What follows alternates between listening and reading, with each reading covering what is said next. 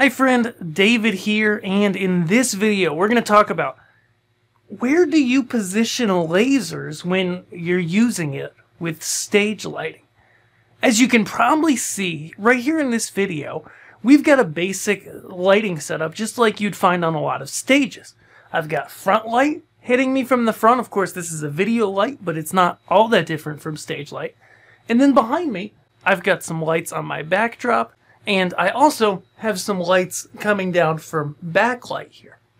A very typical stage.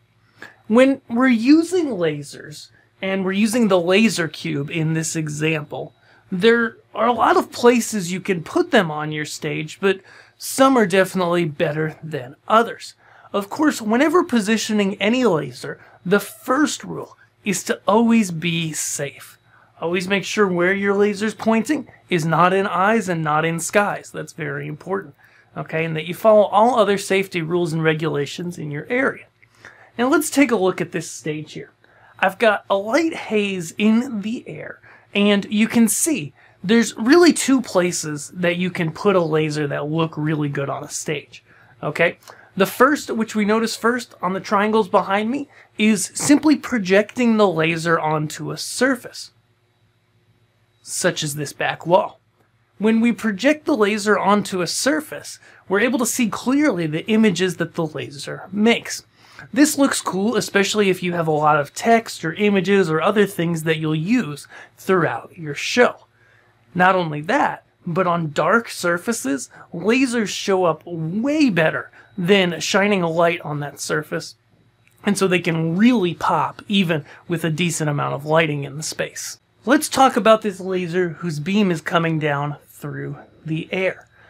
Beams through the air are probably the primary way people think of seeing lasers, and they can make a huge impact on your stage lighting show.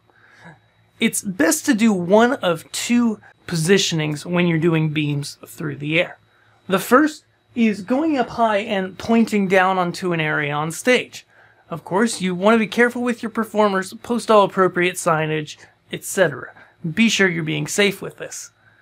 The other is to take the laser down low, like I've got here, and to point it through the air out over the audience. Now, you need to be careful when pointing over an audience, as with anything, to stay in safe zones and also stay away from cameras, as I am here. You can see, even with this laser, which right now is pointed very wide, it makes an incredibly dramatic through the air effect, even through a pretty high amount of front light that I've got here.